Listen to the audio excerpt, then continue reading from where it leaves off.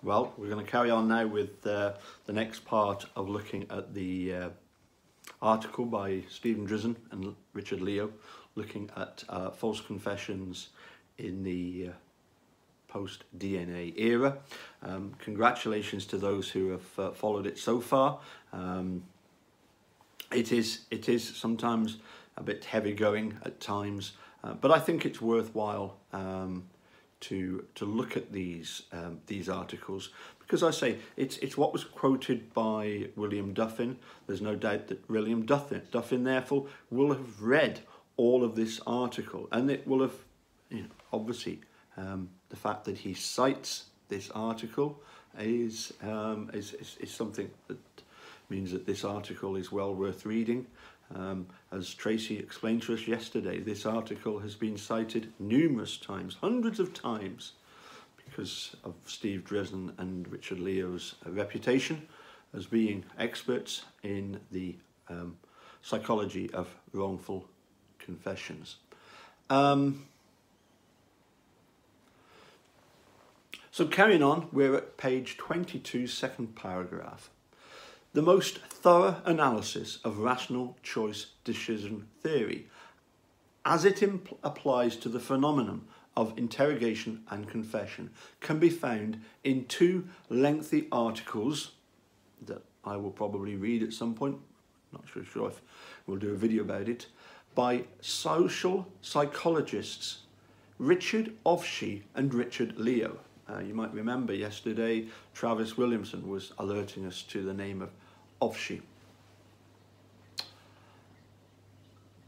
Building not only on the theoretical research in rational choice and game theory, but also on earlier applied research by Hilgendorf, Irving and others, Ofshie and Leo write, psychological interrogation is effective at eliciting confessions because of the fundamental fact of human decision making. People make optimizing choices given the alternatives they consider. Psychologically based interrogation works effectively by controlling the alternatives a person considers and by influencing how those alternatives are understood. The techniques interrogators use have been selected to limit a person's attention to certain issues, to manipulate his perceptions of his present situation, and to bias his evaluation of the choices before him.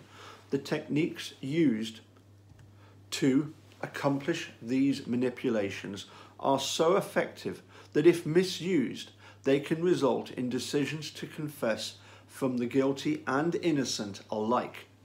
Police elicit the decision to confess from the guilty by leading them to believe that the evidence against them is overwhelming and their fate is certain, whether or not they confess, and that there are advantages that follow if they confess.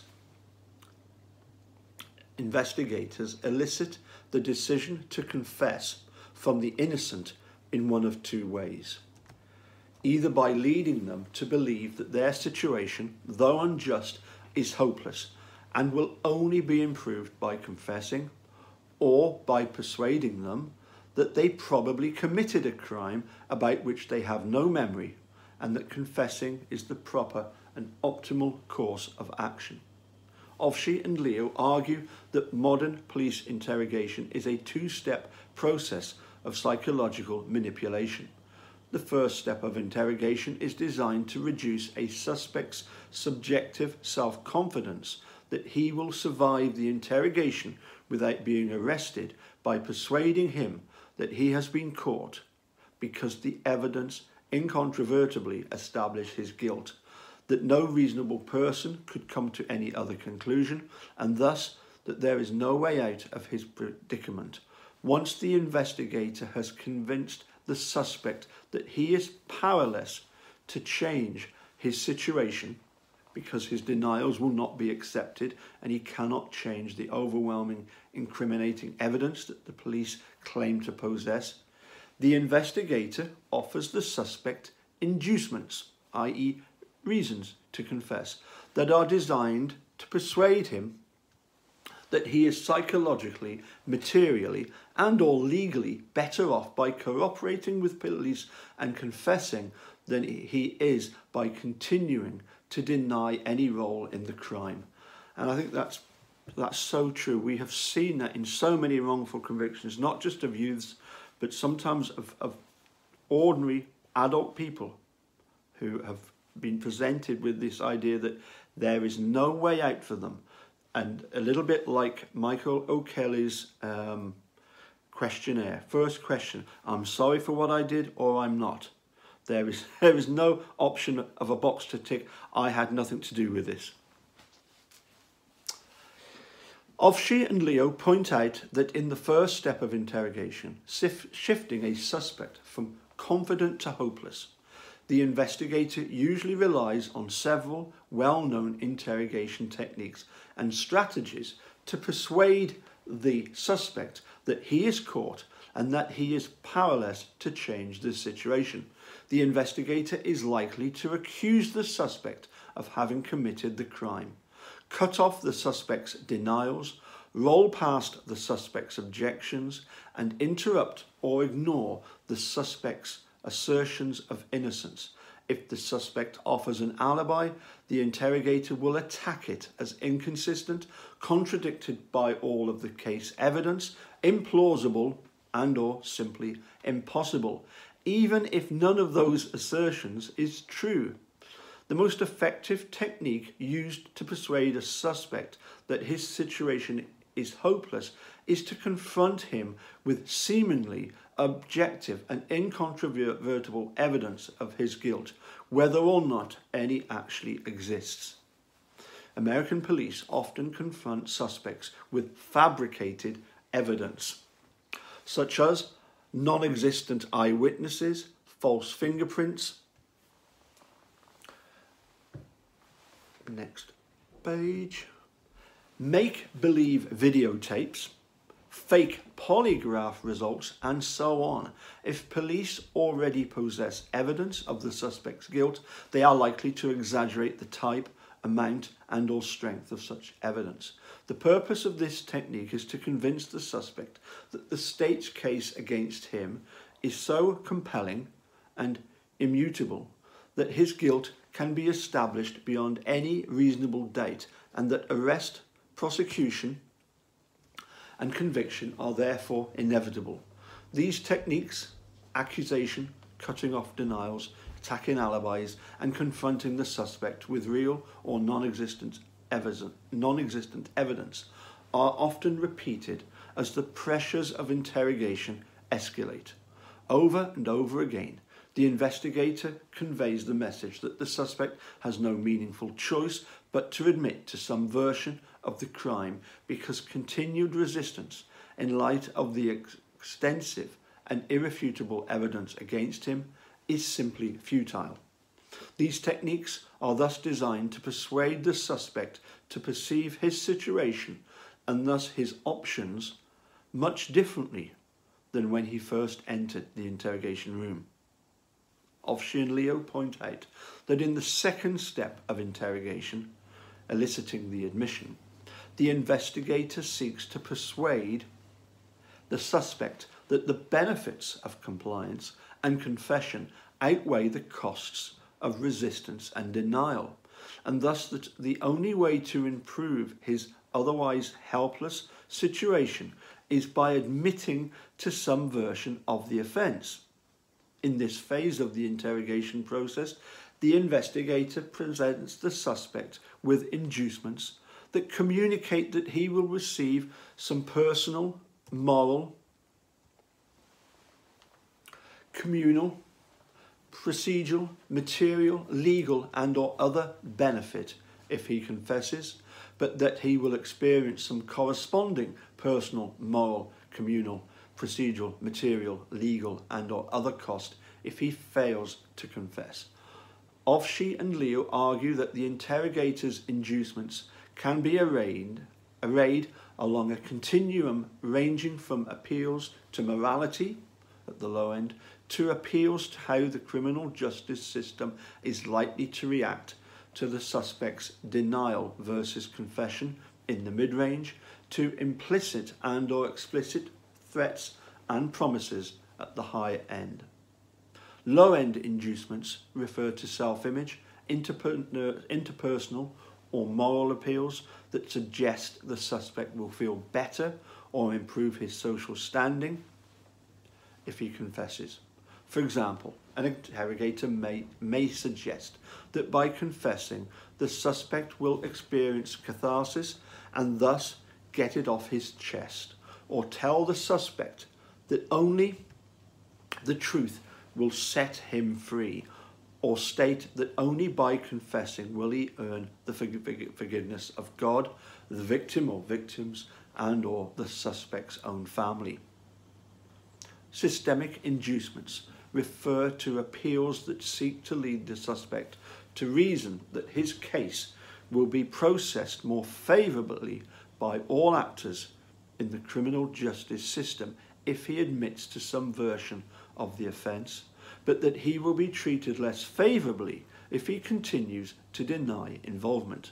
For an example, an interrogator may tell a suspect that he can only be the suspect's ally if the suspect first admits guilt, or may ask the suspect how he expects the prosecutor, judge and or jury will react if the suspect does not demonstrate remorse and admit to the offence. High-end inducements either implicitly or explicitly communicate the message that the suspect will receive less punishment, a lower prison sentence, or some form of investigative, prosecutorial, judicial, or juror leniency or clemency if he confesses, but that the suspect will receive a higher charge or longer prison sentence if he does not confess. For example, in homicide cases, interrogators often suggest that if the suspect admits to the crime, it will be framed as an unintentional accident or as an act of justifiable self-defence, but that if he continues to deny guilt, his actions will be portrayed in their worst possible light as premeditated, cold-blooded murder.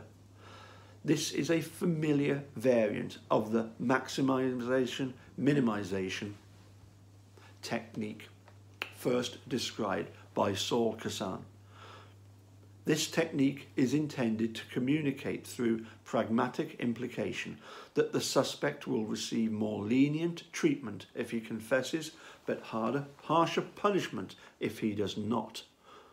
Of course, investigators will sometimes also rely on blatant threats of harsher punishment, such as death penalty threats, and explicit promises of leniency, such as offers of outright release from custody to extract a confession. Modern psychological interrogation is a gradual yet cumulative process. Each technique builds on the next as the investigator seeks to emphasize the overriding strength of the state's case and the futility of the suspect's denial. Intended for the guilty, modern interrogation techniques are psychologically powerful enough to elicit confessions from the innocent. Investigators successfully elicit true confessions by persuading the guilty that the evidence against them is so compelling that they have no meaningful choice but to cooperate with the authorities and hope for favourable treatment. Using the same interrogation methods, investigators sometimes elicit confessions from the innocent, who do not know that police are legally permitted to fabricate evidence and lie during interrogation, either by one, persuading them that their situation is hopeless, since they are told no reasonable person will believe their assertions of innocence in light of the evidence, and that the only way to save themselves from the worst possible case outcome or punishment is by admitting to the minimized or less exculpatory version of the offence that the detective is suggesting, or 2, persuading the innocent suspect that the evidence is so overwhelming that he must have committed the crime in the absence of any memory of having done so, and there is a legitimate explanation for his amnesia, a less common type of interrogation-induced false confession that will be discussed in more depth below. Though it may be unintentional, police interrogators usually elicit false confessions through the use of coercive inducements that either implicitly or explicitly threaten harm and or promise leniency. The innocent suspect typically confesses only after the techniques and strategies of the interrogator have persuaded him that, in light of what he perceives to be his limited options and the consequences of choosing denial over silence, confession is the most rational course of action. I think once again we'll leave it there, and we'll do the next part from maybe tomorrow at some point. Anyway, thanks for tuning in again. Stick with it. There is some heavy going stuff at times, but there are some absolute gems that, as I say, for this article to be cited so many times by other lawyers means that this, I like the way how Tracy referred to Saul Kasana's, or was it, no, what was it? There was one item, and it was the gold standard. This is, maybe I'm getting my little bit confused there, but apologies for that. She did use the word the gold standard. I think it refers to, you know, if a confession is genuine, then yeah, courts do deem that as being the gold standard when it comes to evidence. So yes, I would construe it that this article by Drizin and Leo is one of the gold standards of explanation of the reason why we end up with so many false confessions. Anyway, we'll catch you again later. Bye for now.